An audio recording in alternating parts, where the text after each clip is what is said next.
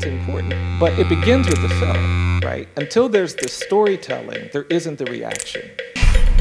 We all know somebody that's kind of been down a road that we've been down. Which is why a film festival is so important. We should try to be thinking about being more courageous in our willingness to engage on some of these topics.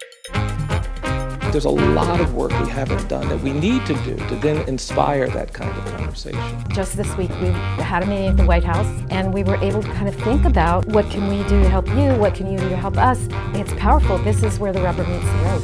Telling your story is going to help somebody. I believe.